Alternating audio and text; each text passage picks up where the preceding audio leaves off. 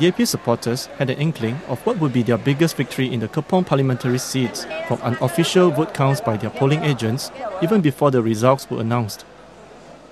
When DAP stalwart Dr Tan Seng Giaw was proclaimed winner, the supporters clapped in anticipation. Dr Tan won by about 3 times the votes received by BN candidate Lau Hoi Kiong.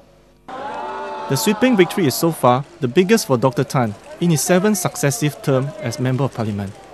After his win, Dr Tan said it is time for the ruling coalition and opposition to work together for the good of the nation.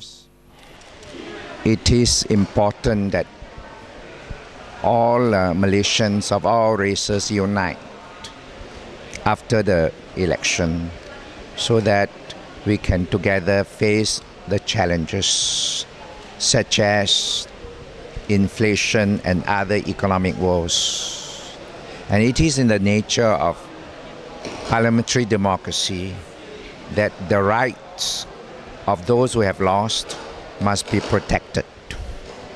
At the other camp, his opposition, Lau, considered defeat.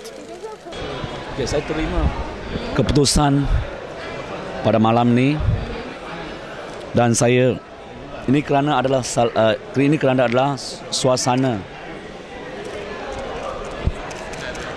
di mana angin membangkang di seluruh negara. Lau attributed the defeat to strong support received by the opposition over the past 2 decades in the constituency. Chao Ban, The Star, Malaysia.